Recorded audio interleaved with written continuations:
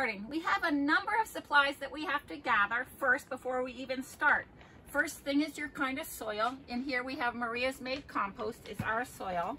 We've got pots of all different kinds. We have seeds. We have our writing calendar. We have our markers and our popsicle sticks that tell us what variety we just did.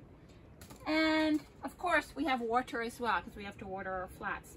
Now this containers you're going to use is very important for every seed. You're obviously not going to start a seed in something this big, but you might transplant something into here. I would suggest not to use something this small because there's not enough room for enough soil to be put in here, as well as it'll dry out. Something like this would work super. It's already got holes in the bottom, and every single one of these potting canisters should have holes in the bottom. Here's a nice container. It's got holes in the bottom, and it's called a 4-pack. It's just the right amount of room to start a seed. I don't really like something too small, and I don't like something too thin. The more soil you can put in, the less it dries out, the more it can hold the water, and the more the seeds can stay there and grow for a longer period of time. This is probably something that you use in kindergarten, which I really don't recommend. It dries out really quickly because the cardboard imbibes the moisture and the holes are really thin. There's not a lot of soil that you can put in each one of these, and then it's hard to break it apart as well. Here's a great one though. We just had carrot cake in this.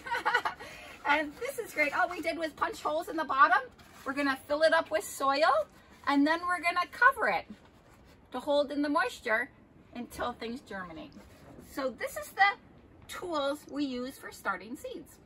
In just a little bit of time, I'm gonna show you how to seed down. Right now, I'm gonna seed down lettuce in my favorite kind of flat, which is recycled with holes in the bottom. And I'm gonna fill it up with our Maria compost. And I might as well do my other one too, which is gonna be cucumbers. And if you don't have homemade compost, Scout, what can you use for your growing medium? Really, it's best to buy something from the store, hardware store, garden store.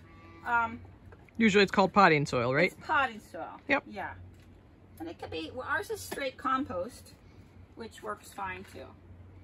I wouldn't suggest you go out and get soil from outside because you don't know what kind of little buggies are in it and what kind of disease it might have, or it's just better to buy something or to have some good compost that you know has been heated up to kill any bad things in it. What I'm going to do is I'm going to take these very filled flats, and I'm going to take my seed, which I'm doing Tom Thumb lettuce, and just take a small pinch. Remember, it's always better to do a little less than a little more seed. And I'm probably putting in this small flat, I'm putting about 10 seeds in, because I'm going to be transplanting them either into a bigger container or directly outside. So I've got that spread, and then I'm just going to put a little bit of compost or soil on top. And why do you do that? Just really to protect the seeds for when I'm watering, that they don't wash away and they don't dry out as well. Just a little light covering. Just a little light covering. And then I'm going to write down the variety, and on the back side I'm going to write the date. That way if they don't germinate within 5 days, I'm like, oh, what happened? And also the variety is important because you might like a variety or you might not like it. So it's good to know what you did plant. And there's over 60 varieties of lettuce, so it's nice to try a bunch of different ones. This is for cucumbers. So cucumbers are very hard to put outside because they have very tender roots. So I'm gonna put it in a 4-pack that has divisions in it, so it's easier to transplant. And I'm just gonna put 1 seed per cell, and 1 seed per cell, and then cover it up. And then, as I said, mark it. And this is going to give me a little bit earlier cucumbers. So I only put 4 seeds, cover it up, write your marker, what it is, and then put it in there and water it, and you're ready to go. And then these will be 6 weeks to go outside, and the lettuce is 4 to 5 weeks to go outside. And I can do a multiple plantings. I can do these plantings 2 or 3 times again at 2 to 3 week intervals and get a constant supply of lettuce and cucumbers. Okay, so now that everybody knows how to start their own seeds, what would you recommend for people to start if they're so inspired by this video? Well, I would definitely start greens right away. And you could start greens every 2 weeks all the way into September.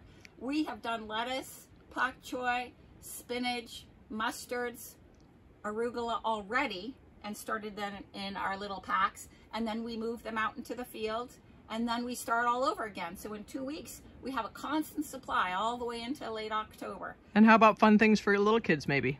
The best thing for little kids is to get some larger containers to put on your porch or underneath a tree and start things that are container friendly.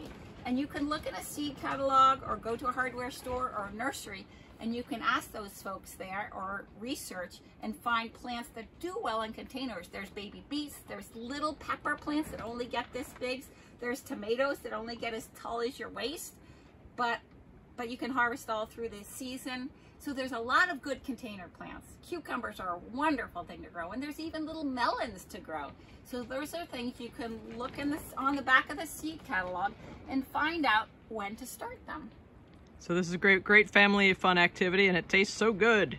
And you can have taste all year long.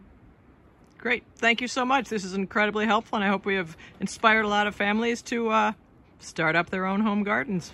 Here's to the seeds.